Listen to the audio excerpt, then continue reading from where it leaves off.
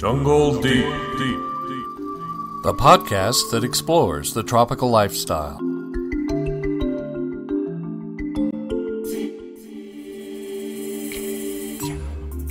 Hello, and welcome to the podcast Jungle Deep. This is your host, Dr. Jones. We are on safari, and I'm here with you to learn, to have fun, and to explore the jungle.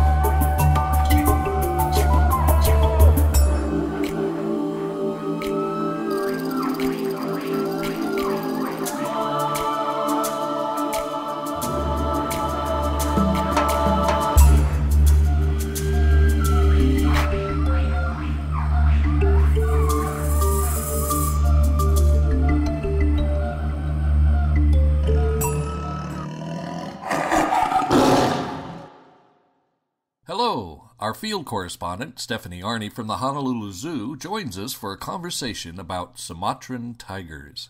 These large, beautiful carnivores exist at the top of the food chain.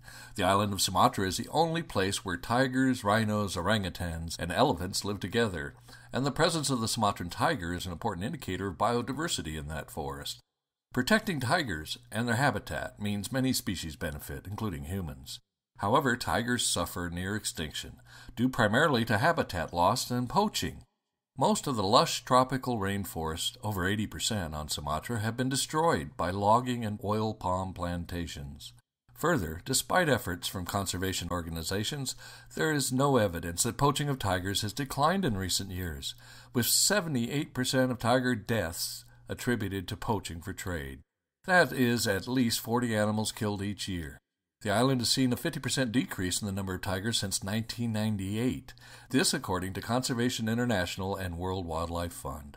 Our conversation discusses these environmental issues as well as introduces us to the 3 Sumatran tigers that now call the Honolulu Zoo their home. Wonderful photos of the beautiful tigers discussed in this episode are on the episode 14 show notes page on our website. Well, again, we get to talk to Stephanie Arne from the Honolulu Zoo. And Stephanie, say hello. Aloha, everyone. Hello, Stephanie. You're going to talk to us about Sumatran tigers today. Yes, sir. This is interesting. It feels to me kind of like a takeoff from what we talked about last time. We were talking about the orangutans on Borneo. And as many people will know, Sumatra and Borneo are both big islands in Malaysia and Indonesia area of the world. There's a lot of islands down there. Sumatra and Borneo, are they alike? Yeah. Do they have pretty much the same species, or are the species really different on those 2 islands? They do have similar species, but the subspecies are different. There are orangutans in both Sumatra and Borneo, but they are a bit different. There are rhinos in both, but they're a bit different. So there are some endemic species that means they're only found in that area. There are some endemic in both of them, but they also share some, but have a little bit of a difference. They might have a physical difference and have adapted a little bit different than the other animals. Well, I've always thought of Borneo and Sumatra as being some of the most exotic places in the world. Some of the most beautiful and exotic animals come from those places. I guess because they're islands, they've been able to evolve into unique species, cut off from the rest of the world. I think of Madagascar as being kind of a similar kind of situation. And I know a lot of wonderful and beautiful creatures come from Madagascar. And when you talk about wonderful and beautiful creatures, there's few animals on the planet that inspire awe like a tiger does. And I have been close to tigers. For 10 years, I worked for exotic animal specialists in the veterinary field. I got to be around a few tigers during those years, and they're just awesome creatures. It's hard to find the words to describe the feelings you get being close to an animal that beautiful and that big and powerful and potentially dangerous. I completely agree. The first time that I came across tigers, it was a 5-month-old cub. You know, you see videos and movies of the cubs, and everybody goes, "Oh, that's so cute." And that was my attitude going behind the scenes when I was about to assist a vet on a physical.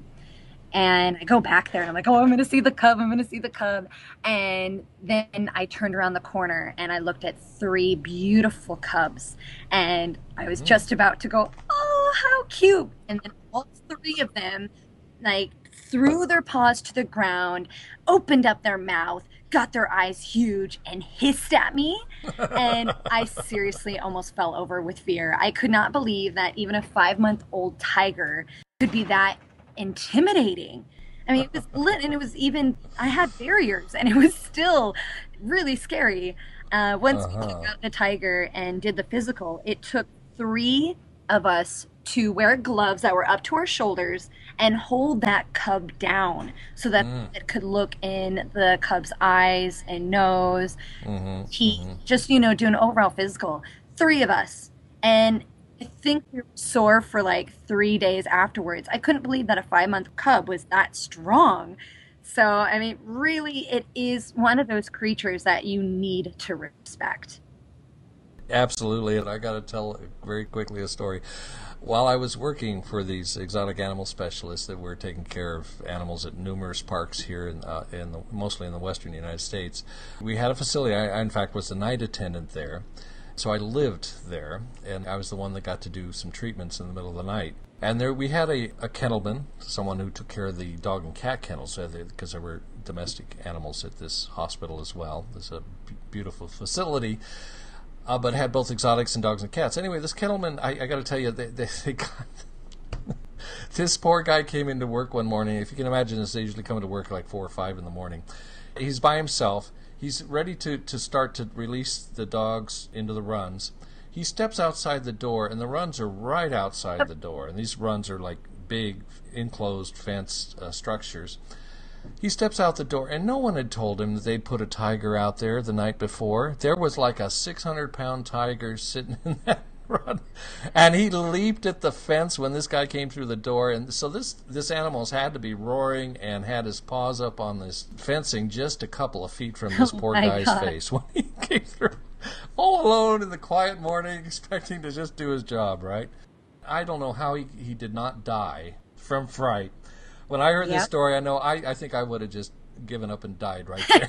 That had to be the scariest thing, the biggest shock of a lifetime. Anyway, so these tigers are amazing. And is there anything about the Sumatran tigers? Can you tell by looking at them? I understand their striping's a little more bold or something. Have you noticed a difference? Actually, Ken, what a lot of people might not realize is that there is 6 different species of tigers in the world. Sumatran are the smallest of the species. They live in very dense rainforest. The female about 310 pounds, and that's your biggest indicator of being able to tell the difference between, let's say, a Sumatran against an Amur tiger, formerly known as the Siberian tiger. That tiger is the 660-pound biggie. Also, a really good way of telling the difference between tigers is specifically with the Sumatran, their stripes are a bit thicker. So they have a shorter coat because they live in a hot climate, thicker stripes, and they also have a bit of a mane, a tiny mane around their neck, similar to like how lions have a mane. So that's how I can tell the difference between Sumatran and all the other tigers. I see. Okay. How are they doing? They're struggling big time. So all the tigers are really struggling right now because of poaching and deforestation, having a loss of food. All these things are very critical right now. People have come in and we are completely destroying their rainforest to grow palm oil plantations, which of course we spoke about with the orangutan podcast. But the palm oil plantations are huge, as well as paper and timber are major contributors to the deforestation as well. I actually had just read that from even just 1985 to 1997, that 25,868 square miles was lost in Sumatra. That's larger than West Virginia. So deforestation is major. Say that number again. That's 25,868 square miles. So almost 26,000 square miles of pristine rainforest has been converted to plantations. Yes, sir. That's twice the number that I last read. I can't even keep up with the numbers I'm reading in articles. It just, the growth of the conversion of the rainforest is just astounding, especially in that part of the world. I understand that basically Sumatra and Borneo both are just like, it's a wholesale land rush to plant up everything, to cut down all the rainforests. And I've seen a map just recently, maps of how much rainforest coverage there was back in 1970, which was about the time I was getting out of high school. And those islands were almost completely covered in tropical rainforest. And then you look at the maps of what's left today, and it's like just a few little spots on those big islands where there's rainforest remaining. Most of those islands have lost their rainforest, lost it to timber and to plantations. That's true. 50% of that loss has been to oil palm plantations, I've read.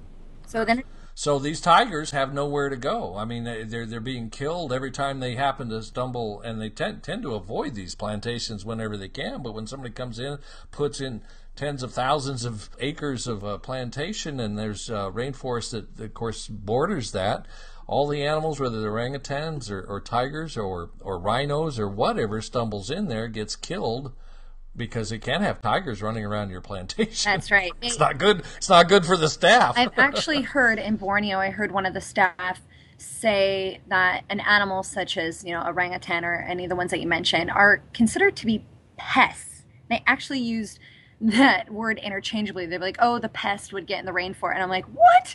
You're calling an orangutan or a tiger a pest? And I could see, yes, tigers are very dangerous, but that's kind of how they're looked at in that industry. Is they come in and they can either be dangerous to their workers or could, steal some of their fruit or whatever it may be. So it is considered to be a pest. Unfortunately, because they're losing so much of their land, the tigers are going to, they're getting closer to people. And people then are having issues, obviously, because it's a dangerous animal with those types of encounters. But where else are they to go? The palm oil plantations and all these other plantations have taken their land, and now their food, they're experiencing extreme food loss.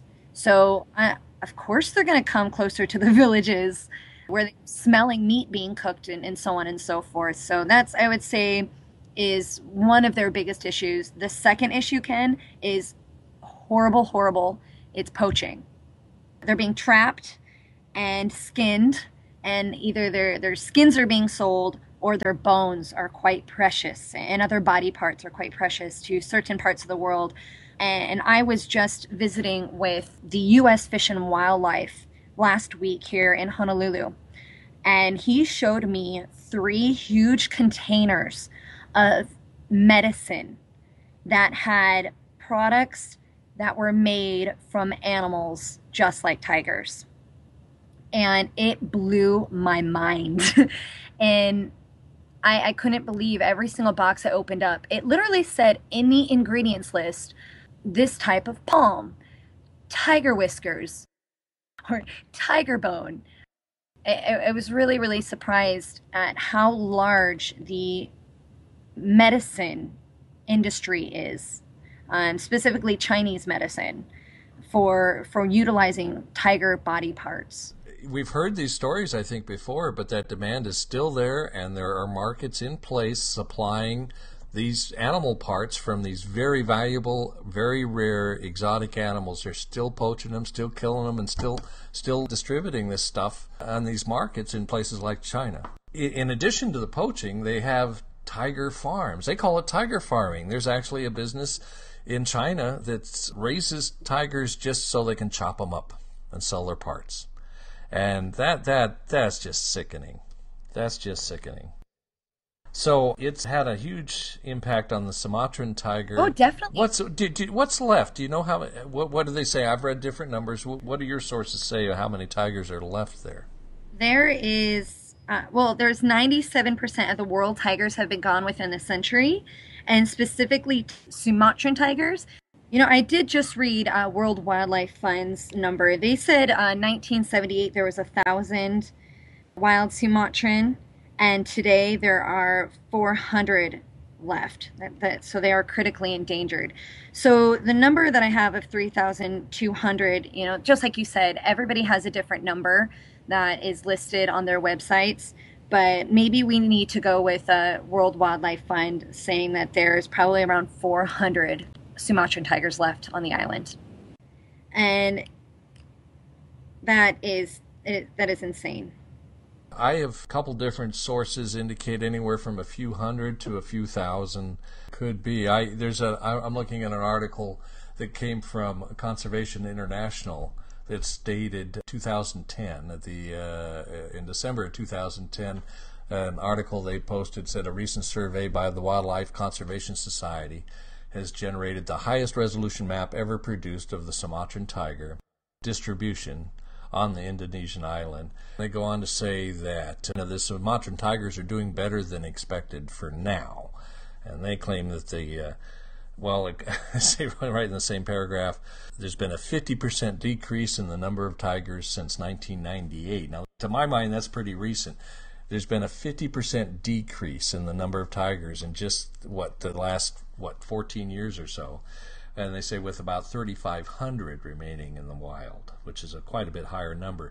But any way you look at it, that's not very many animals left, and we know the trajectory of this destruction is aimed for the cliff. I mean, there's just you can't take away all their forest and expect the tigers to remain.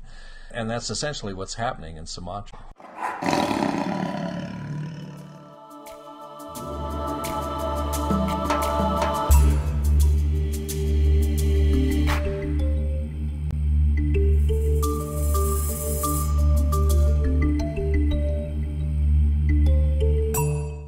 You are listening to Jungle Deep.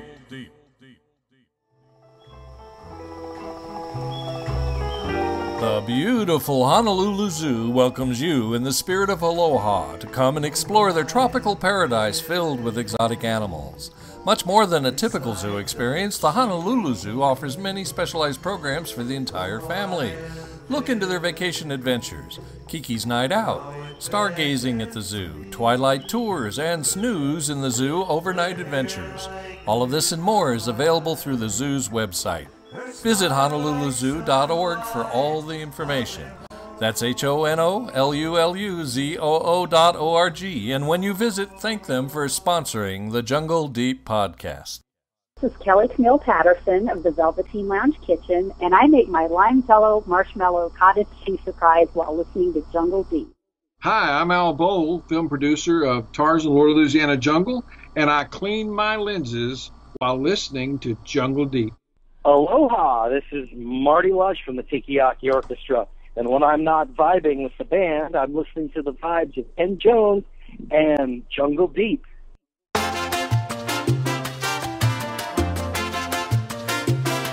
Hi, this is your host, Ken Jones, from the Prince of Ponds podcast. The frogs are shaking the shakers, the turtles are hitting the slapsticks, and the koi are blowing the trumpets. It's party time at the Prince of Ponds. Out under the swaying palm trees, the pond fairies are kicking up their heels, spinning in delight in the twilight.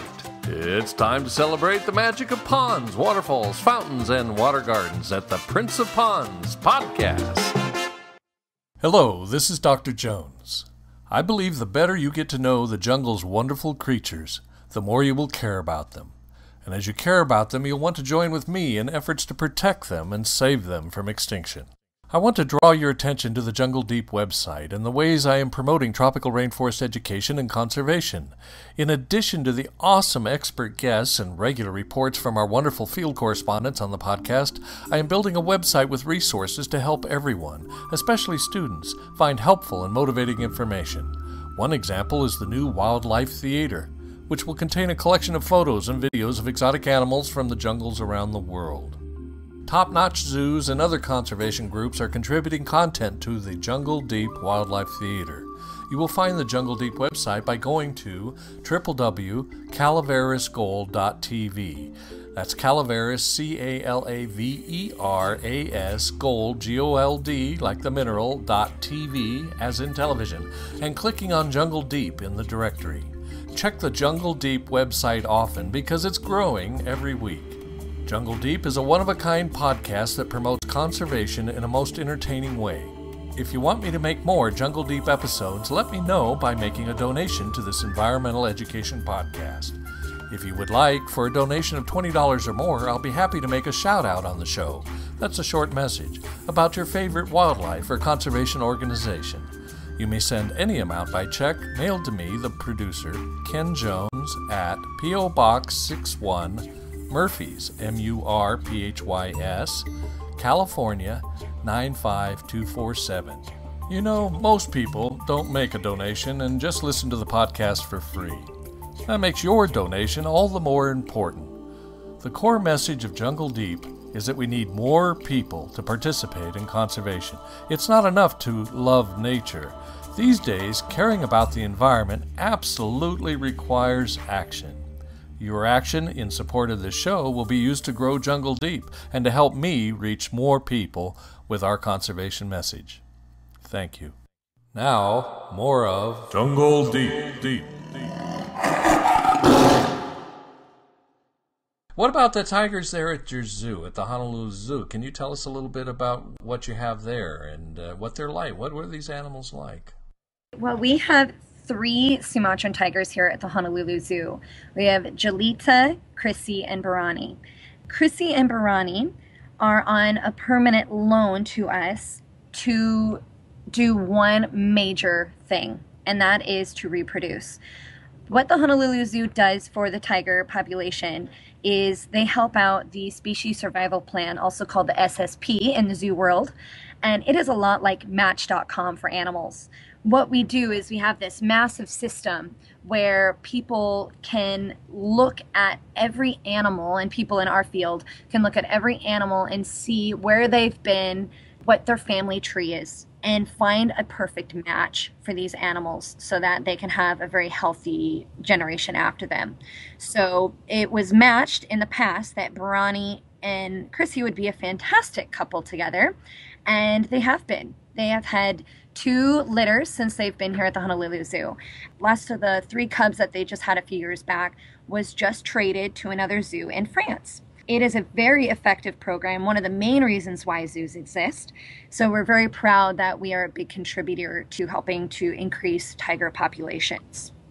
Is that the normal litter size for these tigers, is 3 cubs? Typically. Yep. Yeah. Yep. Typically you see 3 with tigers. With our tigers at the zoo, we have 2 really awesome exhibits for them. We have a very beautiful natural setting where we can allow them to use all their natural behaviors, such as climbing and jumping and swimming, being that they are one of the cats that do like to swim. They even have webbing in between their paws so that they can swim. And it's Really? awesome when they jump in there. I didn't know Sometimes we'll throw a boomer ball, like a big, thick plastic ball that they can jump in the water with, and it's so fun to watch it bounce around, and they stick out their huge claws and they bite it down with their massive teeth. With us, it would take like a hammer and a nail to make a dent in this boomer ball, and their claws and teeth just bite through it like butter. I'm not surprised. I would think it'd be pretty hard to come up with something that they couldn't puncture. Yeah, we do. We try. We do like to do things for enrichment. Remember, we spoke about enrichment earlier. These are items, natural or unnatural, that are put into their exhibit to enrich their lives. So stimulate their natural behaviors. So we have given them a variety of things. They love it when we give them piñatas that are full of meat and blood, or senses. Like, they love smells. They love the smell of rosemary and pumpkin spice. And Jelita loves the perfume Obsession for Men. So we like to Now there's got to be a story behind that one. How you found that out? We test out different perfumes and smells all the time, like catnips and rosemary, like I said before. Oh, sure. You just put them on a leash, take them down to the mall, and walk them through the place and say, okay, pick your perfume. They smell them, and then they take the coffee beans to get a refresher, and then they smell a new one, and they're like, Obsession, this is the one I want. This is the one. Okay, now we know what attracts tigers. You might not want to wear that if you happen to be visiting in Sumatra. Yeah, maybe do not wear Obsession for Men or pumpkin spice. They might be fans of that. But those that you like. That's fascinating. What other quirky things can you tell us about their personalities? Now, are these what we got? Two, obviously a pair, a male and a female, and then an extra. We have two females and one male. And our breeding pair, like I said, is Barani and Chrissy. And then our older female is Jolita. And Jolita and Barani are actually really good friends. Typically, tigers are solitary.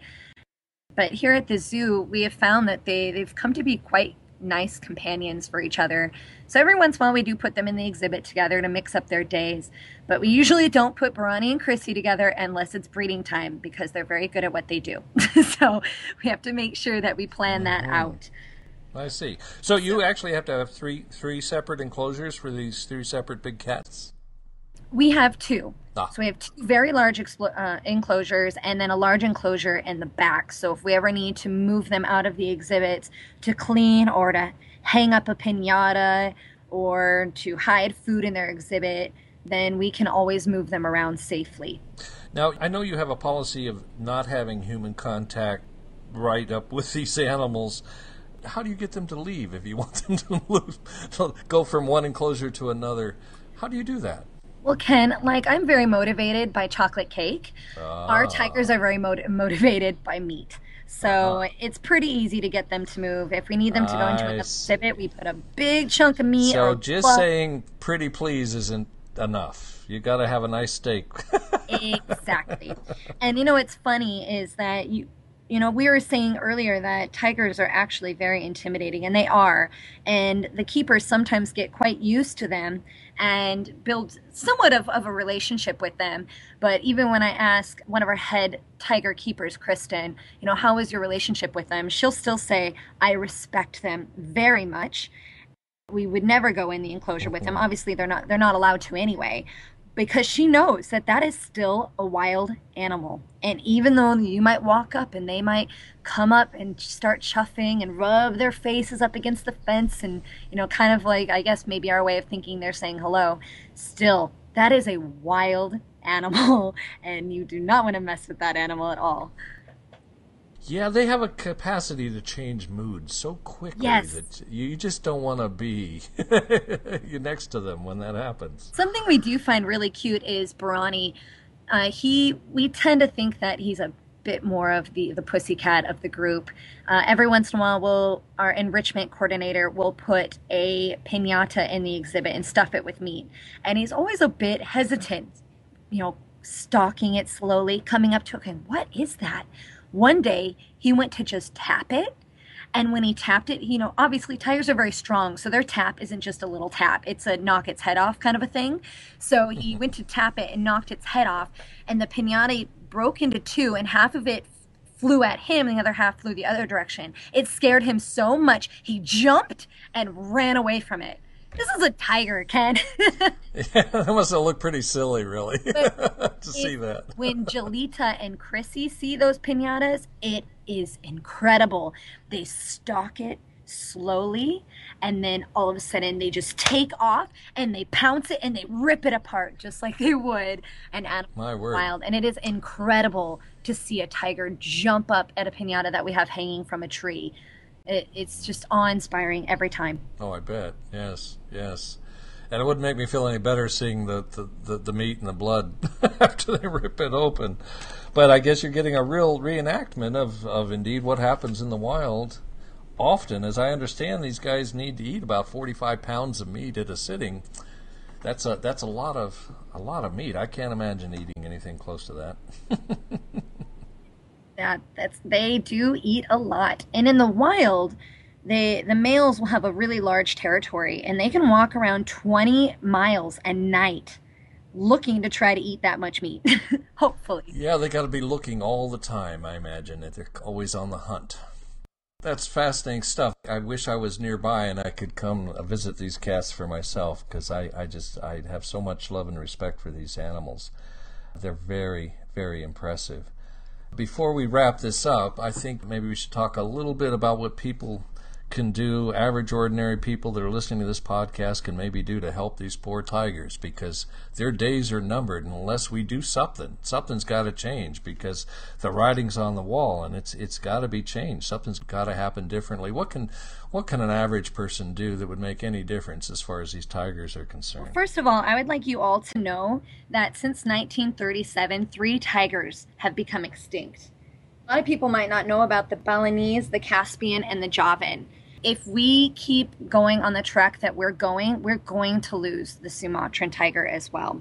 Some organizations I know and trust, WWF, Panthera.org, the National Fish and Wildlife, and the Save the Tiger Fund, are all great organizations that are doing things at a very large scale, such as improving the palm, paper, and timber industries. They are buying and protecting land. They're monitoring tigers' numbers and how much their habitat use. They're watching poachers. They're removing snares and traps and working on these wildlife crimes. And most importantly, they're educating the locals so that they don't take any part in any of this deforestation and poaching, which is extremely important. Ken and I, we've talked about that many times, about how education and awareness is probably the most important.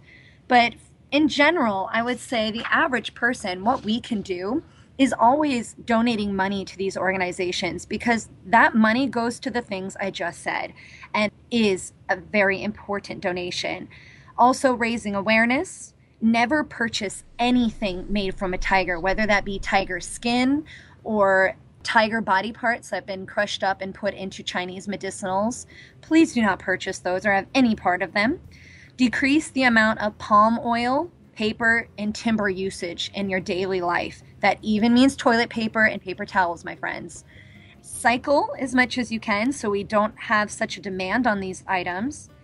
And of course, if you visit zoos or nonprofit organizations, wildlife sanctuaries, a lot of the donations go towards organizations that help protect endangered animals and endangered habitats. That's a great list, and that I think they're all valuable points. I just feel the need to underscore the fact that donations are needed, and of course volunteering if you can. In fact, we've just recorded and are publishing another podcast here about volunteer tourism. And there's places you can go on vacation to help nonprofits preserve various aspects of the tropical environment. But for most of us, the easiest thing we could do is to make a donation. And I'd have to make the point, look, these nonprofits that are doing these very important things, the items you listed there are just common sense and obviously important, need to be done. They're not getting done sufficiently. These people aren't getting enough support. They're not getting enough money. If they were, we wouldn't be facing the predicament that we are with the environment and the loss of these beautiful species. So we have to do more, and we got to find more people to join in and help out.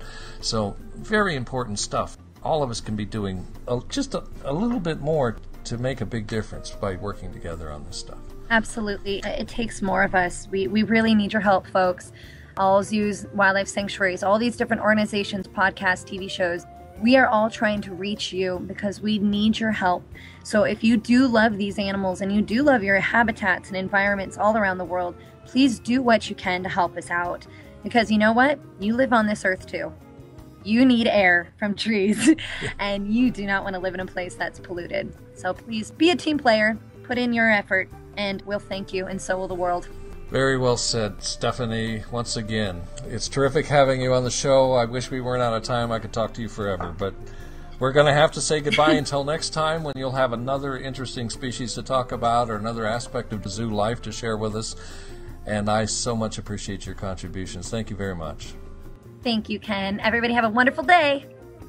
Be sure to share Jungle Deep Podcast with your friends and co-workers. The show is my creation and at my personal expense. It is not currently subsidized by any business or organization. Audience growth is especially important for Jungle Deep to succeed and prosper, so share the show. You can see beautiful photos and learn more about Jungle Deep at our website, calaverasgold.tv. Now that's Spanish, Calaveras, C-A-L-A-V-E-R-A-S, Gold, G-O-L-D, like the mineral, .tv, like television. You got to check it out. Where else can you go for this kind of fun? Just click on the Jungle Deep title in the header directory. Our show notes pages have valuable links for you. I invite you to email me at jungledeep@calaverisgold.tv and follow me on Twitter. Search for Jungle Deep or Ken Jones 56, all one word. I would love to hear your ideas for the show. Well, the show's over for today, so it's time to refill my Mai Tai, mount my elephant, and head back into the jungle.